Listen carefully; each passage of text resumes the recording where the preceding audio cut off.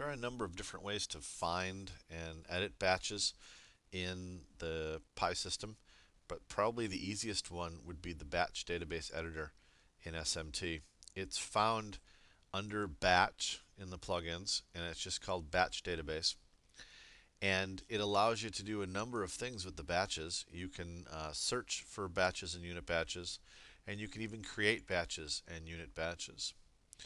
There's a results panel that we'll see in a moment, and you could even edit the batches as you see fit. Let's look at how to do some basic searches first. I'll select the Pi server, and you can see at the top there is a search for Pi batch and a search for Pi unit batch. If you select either one of these, wildcards will be in all of the fields, and the default start time is now minus 1 day and an end time of now. So you're going to see all the batches that were run today. And if I click OK, that's exactly what I see in the area below. I can see the little expand icon there, and all of my batches that I've run today are exposed here. Now let's say I want to just find the batches that ran on my pulp line.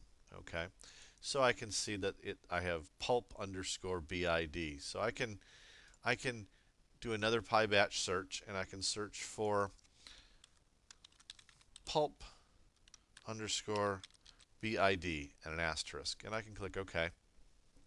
And I can see that that's narrowed it down to 43. I have 43 values here, but what if I only want to see line 1? You'll notice that here I've my pulp underscore BID 1201 is looking at line 1, but I've also got line 2 here.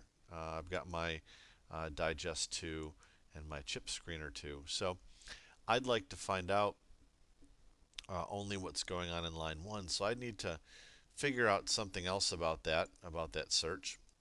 And if I go to do a new search, you can see that under Pi batch, I can either specify batch ID, product, or recipe. Well, the easiest thing for me to do is going to put a -1, because that will show me all of the Pi batches that have the 1 in front. That was common to those. Now, if I had used a product or recipe in those that I could have identified, I could have searched on those as well. That's the Pi batch search. I can also go and do a unit batch search, and I get much the same type of information. In this case, if I only want to see stuff for my digester 1, I can just put in digester 1 and search. And oh, I got no searches. Did I? Let's put. I think I forgot my space. Digester 1. Yes, there we go. And you can see all the batches that involve digester 1. Now, if there's something that you needed to change about this batch, maybe it didn't get recorded right, maybe it's part of a different Pi batch, I can associate that with a different Pi batch by doing a search.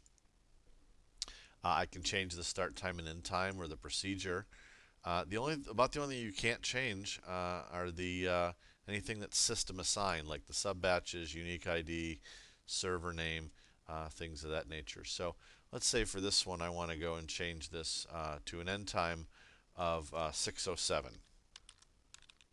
We'll just change that to 6:07. We'll hit save, and that batch has been edited.